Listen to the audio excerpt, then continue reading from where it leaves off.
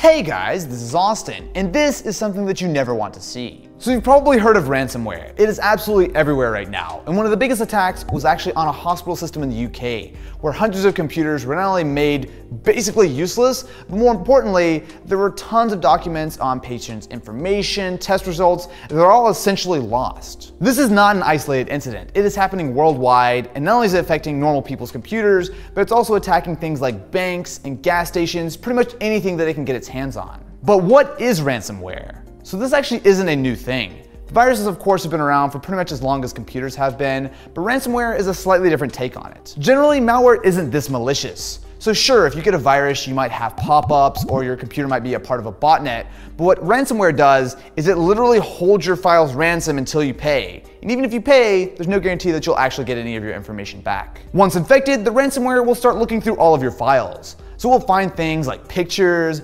video, music, documents, pretty much anything it can get its hands on and start encrypting it. Now once these files are encrypted, and it doesn't take long, they're basically totally useless to you unless you have the key, which they just so happen to have and will offer to unlock for you for a very reasonable fee. Generally speaking, once you have actually had your files encrypted, there's really nothing you can do about it. Ransomware like this has been around for a few years now, but what's different is that there's a new, much more dangerous version of it around. WannaCry. Originally, this was an exploit found by the NSA called Eternal Blue, where they presumably used it for super secret spy stuff. However, one of their servers was actually leaked and lots of their tools were available publicly, including this one, where bad things started happening. Eternal Blue is an exploit in Windows networking that is especially dangerous because you don't need to be doing anything wrong to be affected. So you take that and you combine it with ransomware and you have a very dangerous combination. The good news is that Microsoft has already released a patch to deal with this exploit, but to show you how big of a deal this is, they even released an emergency patch for Windows XP, which came out in 2001. If your computer is fully up to date, you are safe from WannaCry, but of course there are lots and lots and lots of computers that are not fully up to date. So some countries have huge percentages of PCs that are running pirated Windows that might not be getting updates. There are plenty of companies that can't just immediately update 300,000 PCs with a new patch. And of course, some people just don't get around to updating their computer very often. To demonstrate what happens if you are infected, however, we're going to purposely put WannaCry on this computer.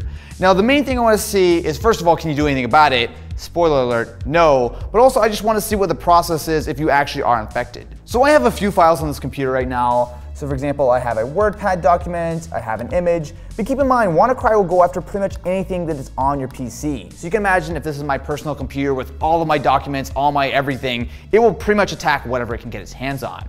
So what I'm going to be doing is actually manually triggering WannaCry. Generally, if this is you and you were infected in the wild, you wouldn't really have to do anything. It would just show up on your computer, attack all your files, and you wouldn't even know anything was going on in the background.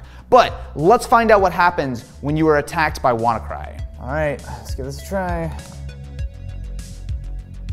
Oh wow, yep, that's doing stuff. That's immediately doing stuff. So you can see Task Manager eating up CPU, stuff is all over the desktop. I see the original files, but also see the encrypted versions. Interesting. So if this happens to you, you immediately turn your computer off. But you can see it's writing a ton of stuff to the disk right now, eating up a fair bit of CPU, and of course your desktop is just littered with all the crap. Oh, it did it. All right, what does this say? If you need your files, you have to run the decrypt software. Run and follow the instructions. Do we want to do it? Well, yes, we do. Let's see what happens. Oh, there we go. What happened to my computer? Your important files are encrypted. Many of your documents, photos, videos, and databases are no longer accessible because they've been encrypted. I love it. Can I recover my files? Sure, we guarantee that you recover all your files safely and easily, but you do not have enough time. So if I send them $300 worth of Bitcoin, it will call back to home and say, hey, you did it. We'll decrypt all your files and it's all totally fine. Except, who knows if they actually want to do that. That was quick. Now, of course, there weren't a ton of files on this computer, but you can see, if I go to try to open up maybe like the file or anything, it just brings it, it's like a .WannaCry file. Okay, so if I try to open it up, yeah, it's all complete garbage. So it's encrypted, there's no way I'm doing anything with that. Thankfully, this version of WannaCry has mostly been taken care of at this point, but there's always going to be another big exploit that will come out of nowhere. So please, keep your computers up to date, keep your phones, tablets, toasters, whatever the case is, keep it up to date. Anyway, let me know what you guys think about WannaCry and all of this craziness in the comments below, and I will catch you in the next one.